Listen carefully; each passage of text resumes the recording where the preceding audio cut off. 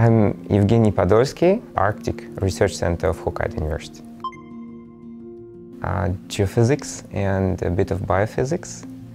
And specifically, I study glaciers and whales coming to these glaciers. Arctic is warming 4 times faster than the average Earth rate.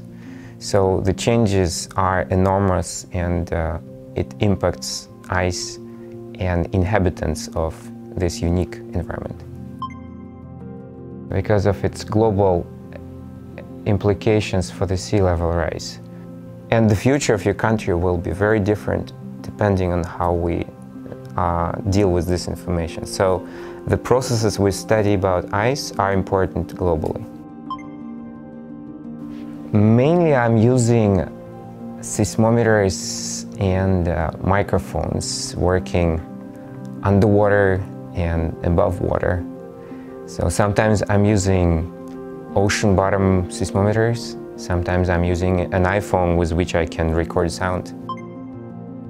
If you listen to vibrations of the bottom of the sea and the rock near the fast-moving glaciers in Greenland, the rock is continuously shaking for days and weeks, proportional to the speed of ice.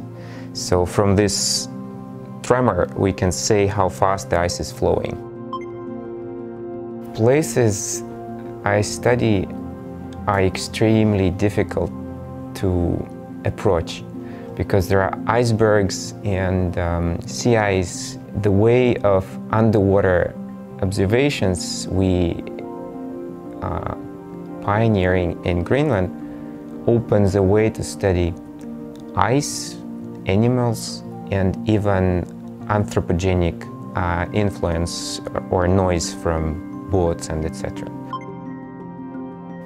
When I go in summer to Greenland or any other place where glaciers are, what impresses me is that the glacier we study is getting thinner for more than 2 meters. So I'm just impressed how fast Earth is changing there. I wanted to go outside, honestly, because the remote areas of the poles are very beautiful and amazing, and also I liked work with data sets. Since I'm doing field and data processing, I enjoy diversity. Also, in my case, my sensors are recording everything, so I'm never bored. Well, it's very easy to fail in the field when something goes totally wrong and your instruments are lost or destroyed. It's always good to be ready to try it again, because failure is normal. I work in very vast environments. How I feel sometimes very humble, because the ocean is very big and you're very small and it can swallow you.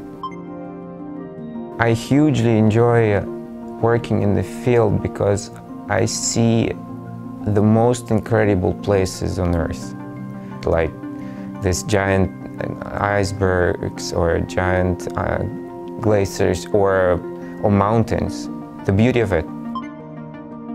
So I don't have a specific science question as a goal. Probably my goal and dream is just to be able to follow my curiosity and to have ideas.